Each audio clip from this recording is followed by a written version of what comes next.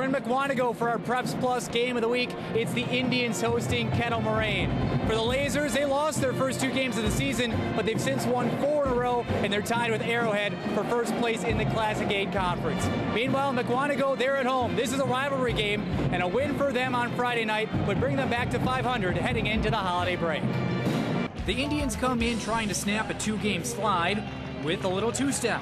But it's Kettle Moraine who starts on the front foot. Off the missed 3, Eric Martell. Tip drill, timeout Mukwonago, 8-2 start for the Lasers. Mukwonago playing some D though, the trap leads to transition. Brandon Howe on the finishing end, he cuts the lead to 4. Kettle Moraine shot well though. George Schwartz rattles home a 3, and it's 13-7 Lasers after 1. Kettle Moraine head coach Brad Bester telling his team to get low and D up.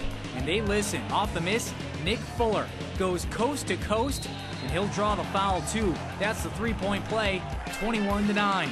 But then he snaps off a lazy pass, and Mukwonago's on it. Caleb Wildeman scores. He led the Indians with 11, and the senior also had the swat of the night. He sends Sean Miller's shot to the front row. Kettle Moraine closes the half hot. That's Mitch Pfeiffer from deep, 30-16 Lasers at the break. After a rousing rendition from the Mukwonago dance team, it was more the same. Miller snags the steal and dishes ahead to Pfeiffer for the easy finish. Then, on the break, Fuller to Miller. Miller the high scorer in the game with 20 points, and the lead is 22 after 3. What can Mukwonago do? They play on. Good move here by Dane McDermott, but it's all Lasers.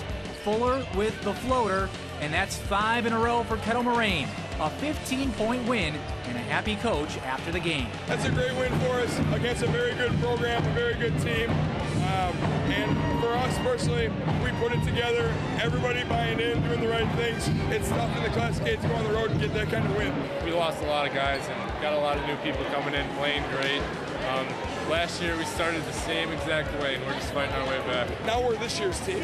After tonight, we're this year's team. We have our own brand, and they're just really coming together and understanding, sharing the ball, understanding, communicating on defense, and it's just really, it's clicking for us right now, and we're playing well. I'm proud of the boys.